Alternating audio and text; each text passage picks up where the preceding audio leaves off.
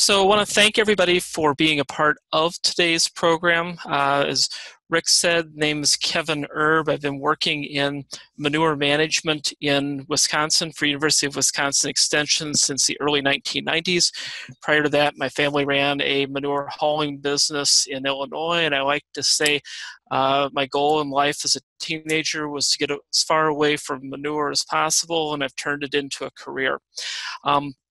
What I want to spend some time today talking about is precision manure application, what technologies are out there, and kind of looking into the future in terms of where things are going to be going here. So let me advance to the next slide.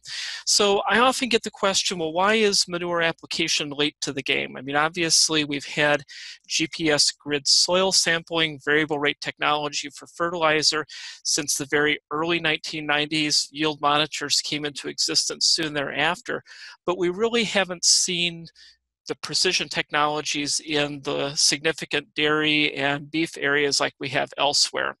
Part of the reason for that is that fertilizer can easily be blended on the fly to match need.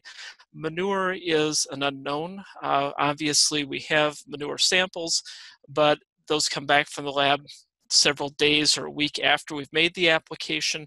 The other thing is that manure's nutrients can be variable as we move through that manure storage. And I think we need to realize that the economics of precision technology are different in these forage-based livestock systems. Now, obviously with that in mind, the folks in corn and soybean country have a little bit different perspective on things, but the nice thing in corn and soybean rotations where I don't have livestock manure, I don't have forages, is that I've got data coming in every single year. I've got the yield monitor, I've got my GPS, and I can look at long-term trends. But if I look at something that maybe has alfalfa, corn silage in the rotation, up until the past couple of years, we really haven't had the yield monitor information that really looks not only at the tonnage coming off, but also because the nutrient value of that forage can vary as you go across the field from one cut to the next, from season to season. It's been much more difficult there as well.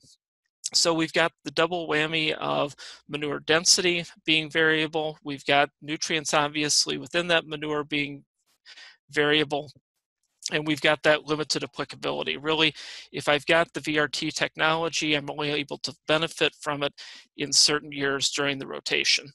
The other thing from a manure application equipment perspective is that if I'm using a tractor-pulled manure tanker for liquid, once that particular application gets down lower in the tank and maybe that pipe out the back isn't flowing at 100% capacity, flow meters are not going to be accurate. And if I look at something with the dragline systems, if I start varying the application rate, I change the pressure in the line, which can lead to ruptures and other problems as well. So with that as sort of a background, what's really changed or been different here in the past few years? Well, I think one of the things is we now have real-time nutrient sensing, not only for liquid manure, but solid manure as well. So as that manure actually leaves the spreader, we can measure real-time nitrogen, phosphorus, potassium, and dry matter. For those on the poultry side of things, solid manures, we now have real-time density sensing for solid manure. And with that real-time density sensing, now we can do things with variable rate technology. I'll talk about that here in a couple of minutes as well. We have the GPS-enabled automatic shutoffs now to avoid application errors, keeping us from getting too close to a stream, sensitive area, or some type of setback. We've got low-cost location mapping. So maybe for those folks that have older tractors or can't afford to put in place some of the more expensive technologies we're talking about, we can actually just use an iPhone, iPad, Google tablet or whatever and place our location on the map and know exactly where we are in the field for very low cost.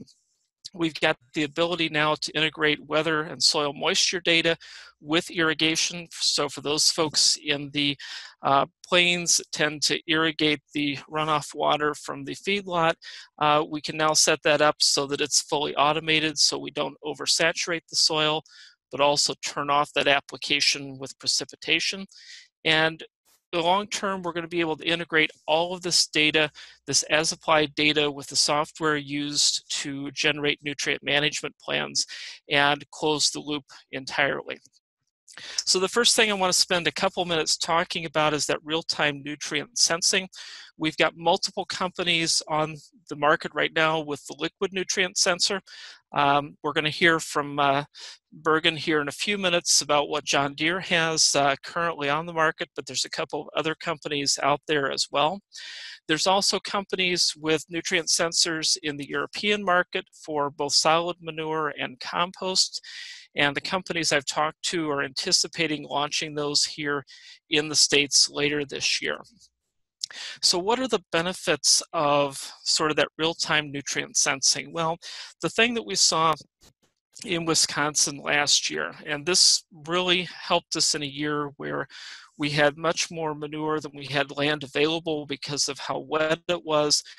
When that excess rain or even drought impacts the nutrient concentrations in manure, we are going to have a much greater potential for over or under application because we're running off of a book value or off of an average of the last 3 manure samples that we used on that particular manure storage. And if we've got that ability to fine tune, and in the case last year with the plot that we did in Calumet County, Wisconsin, we had anticipated, based on previous nutrient content, putting 8,000 gallons of manure to the acre. With the nutrient sensor, we were able to meet the nitrogen need that we wanted to, but we had to put 12,000 gallons to the acre on to do it because of the dilution. And so this is one big area that I see of being able to really fine tune when we get into these situations where drought concentrates nutrients or excess rainfall dilutes nutrients as well. Some of the other benefits with the nutrient sensing, we can adjust the rate for the variation in soil type, soil texture. So I end up with some parts of the field that have a highly permeable soil. Maybe my nitrogen rate has to be less with manure. I can adjust my rate on the fly. So instead of planting that entire field for the lowest rate, I can fine tune that to where it needs to be.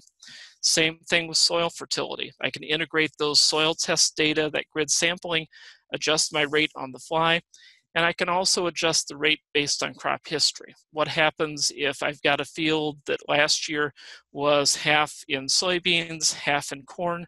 The nitrogen need for this year's corn is going to be different based on what was the previous crop in that now combined field. I can adjust on the fly. So some of the things we need to be thinking about, keeping in the back of our mind, even with the nutrient sensing technology, the regulations your farming operation is under may still require you to have a manure sample for every 1,000,000 gallons, for every day of application. You're not going to be able to avoid that until the regulations have changed. Another thing that we're working with a couple of the state regulatory agencies on is, okay, you are applying based on the sensor, the lab value comes back as different than that. Does that put you in violation? Obviously, both are sort of a snapshot in time, and it's something that the technology is ahead of the regulatory community, so you need to be working with the agency or organization that approves your nutrient management plan, that has your permit, to make sure they're going to accept this technology as a functional equivalent, and be prepared. Just like the case I talked about earlier, the plan called for 8,000 gallons to the acre. The sensor was putting on 12,000. Be able to justify why that's happening. So to move on a little bit to solid manure density sensing, particularly for our operations that tend to do feedlots, store manure outside, you can take one payloader scoop of manure, be very wet, the next can be drier. And when that's in the spreader, excuse me, it will spread differently. And what a number of companies are doing now is using density sensors. Basically, we have load cells that are constantly weighing what's on the spreader and adjusting things based on the data they're seeing. So what can those density sensor technology pieces do? Well, we can adjust the chain speed or the belt speed. We can adjust the beater speed or the spinner speed. It can be integrated to adjust the tractor speed or the opening on the apron. So there's a whole variety of ways that this technology can be used to adjust the rate. And a lot of that depends on the technology you already have in the tractor, compatibility, and what's on the spreader itself. One of the more exciting areas that I see in this is the GPS-enabled automatic shutoffs. And what you're seeing in the photo here is one from our field day last year, where we set up boundaries in the field and demonstrated how the technology could actually shut off the entire toolbar. Basically, you can do it two ways. You can do a simple on-off. When you get to that imaginary line in the field, the application turns off. You get past that waterway, past that setback, turns it back on. What's really neat about some of the European technologies that are out there, and this toolbar you see here, I believe, has that technology on it, is that we can shut down certain sections of that toolbar. So this particular toolbar, I believe, is divided into 4 or 5 sections.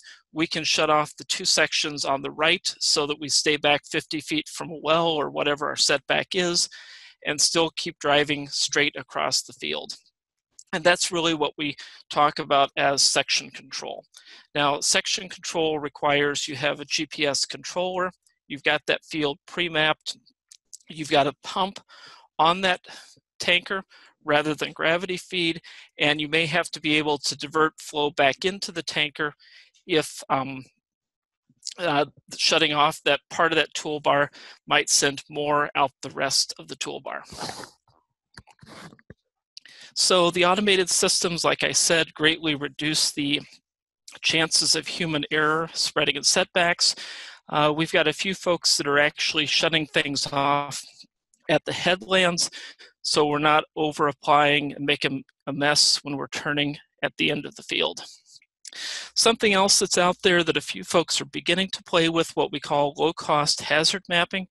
So basically, for folks that don't have the fancier technology in the tractors, may not want to invest now because they're going to upgrade their tractor in a year or two, really answers the question, where am I at right now in this field, so they know where they are in relation to setbacks.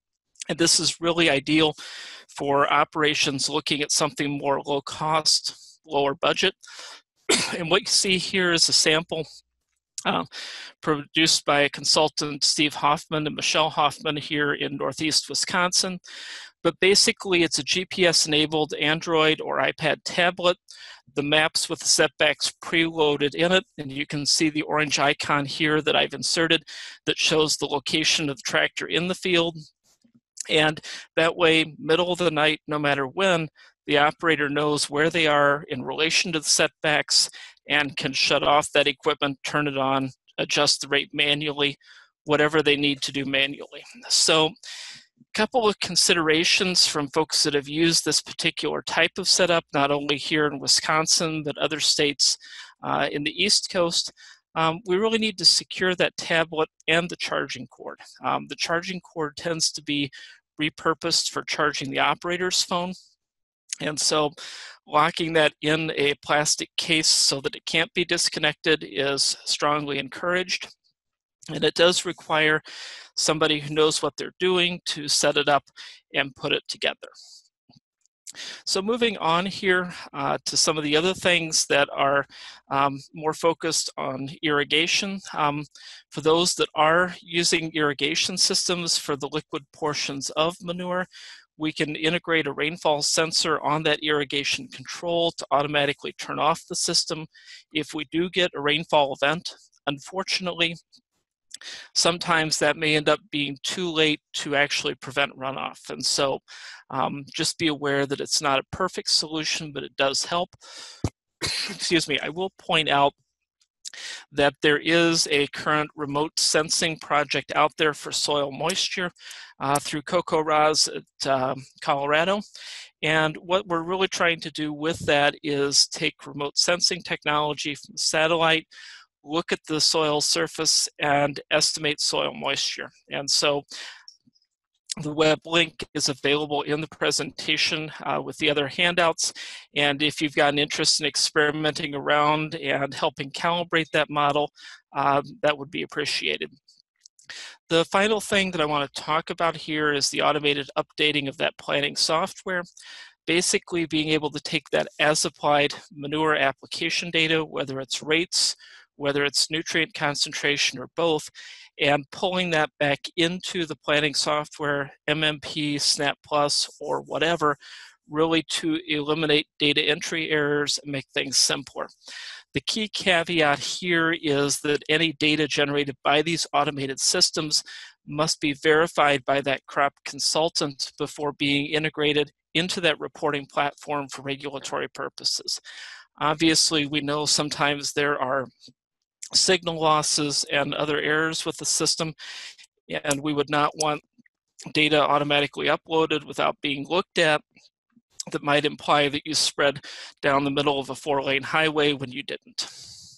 So long term into the future, where are things going?